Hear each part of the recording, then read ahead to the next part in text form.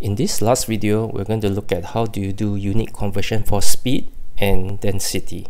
Now, when you're required to convert kilometer per hour to meter per second, there's actually a shortcut, and if you can memorize, that is to basically divide by 3.6. And if you're going to convert from meter per second to kilometer per hour, the shortcut will be times 3.6, and you'll get the answer immediately. But what if you have forgotten whether is it times or divide, or is it 3.6 or 3.4? So I will need you to fall back to this method, because this is something that you have learned and you can always use this method even though it's a bit more tedious. So let's start with the basic that you have learned. 90 km per hour basically means 90 km over 1 hour. So you going to do the unit conversion for the numerator to change it to meters. From kilometer to meter is a big to small, so times 30, so you add 3 more zeros here and it becomes meter. And 1 hour you need to change to seconds, as you know, is times 60, or basically is times 3600, and then that will be seconds, and you use your calculator, and that will be 25 meter per second. So you have the answer. Okay, so if you have forgotten that is divide by 3.6, at least you know how to use this method to find. Let's do the second question, where it's 10 meter per second. You're going to convert it to kilometer per hour. So likewise, it means 10 meter in 1 second. So the numerator from meter, I want to change to kilometer. It's a small to big units. I divide by 1000, divide by 30, so it's 0.010 kilometer. And 1 second, and you need to change it to 1 hour. Okay, so it's basically 1 divided by 3600 of an hour.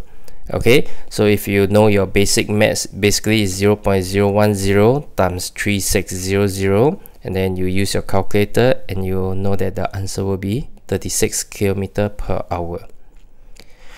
Okay, how about density? Density, there's also a shortcut. If you can remember or memorize that, that will be good.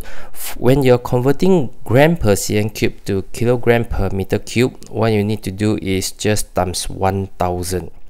Okay, and of course if it's the other way, you just need to divide by 1000. But having said that, chances are sometimes you might forget. So what do you do? Likewise, fall back on this similar techniques. So this is 1.2 gram in 1 cm cube of space here. So I will convert the numerator to kilogram, small to big, divide by 1000, 0.0012 kilogram. Okay, next, 1 cm cube, you're supposed to convert it to meter cube, and we have touched on this in a previous video. So you basically divide by 100 cube, so 1 2 3 4 5 6. So after the decimal place, there will be 1 2 3 4 5, 0.1234551. Okay, so just make sure you don't make careless mistake here, and you use your calculator to key in the value, and you'll get 1200 kilogram per meter cube. So basically that's why I say it's times 1000.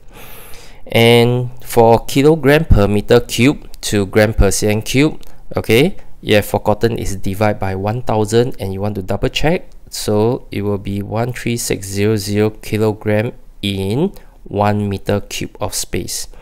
So the numerator, I will need to change kg to gram, so times 1000, I'll add 3 more zeros. And for 1 meter cube, change to cm cube, you have learned previously, basically is times 100 cube. So it's 1 followed by 6 zeros. Okay, so you use your calculator, or you cancel. Basically it's just divide by 1000, and the answer will be 13.6 gram per cm cube. So that's how you do your unit conversion for speed and density. If you cannot memorize, always fall back on this method.